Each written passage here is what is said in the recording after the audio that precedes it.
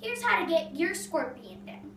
So first you want to do some stretches, like some leg stretches by putting your foot up to your waist on both legs, or whatever leg you're going to use for the scorpion. You're going to want to stretch a little more. So I'm going to use my right leg.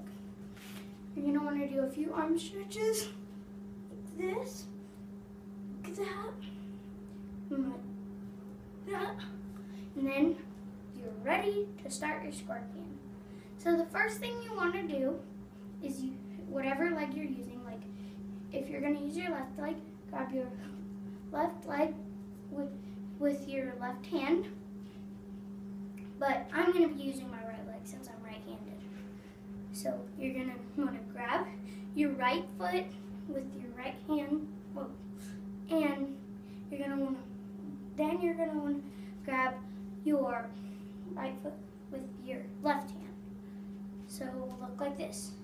And then you're going to put your right hand, you're going to put your right foot like this. And then you're going to want to grab it like this.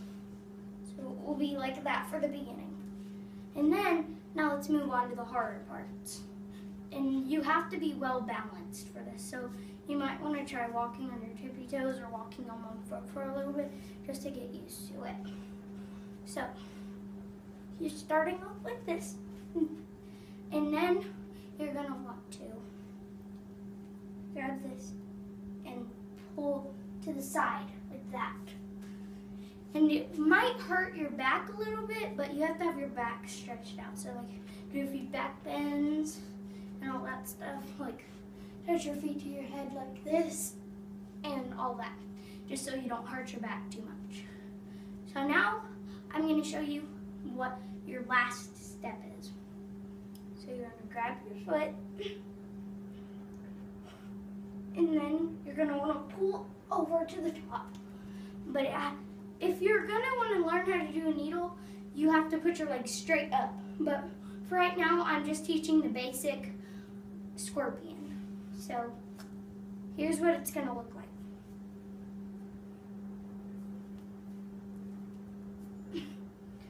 And that's just how I'm going to do it.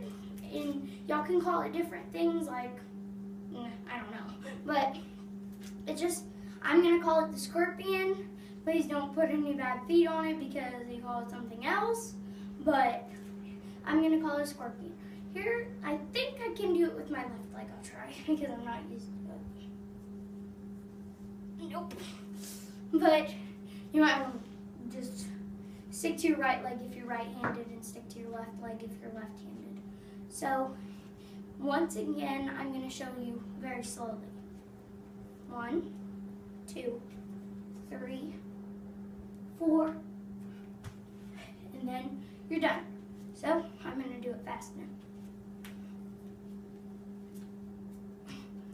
So thanks for watching. Bye!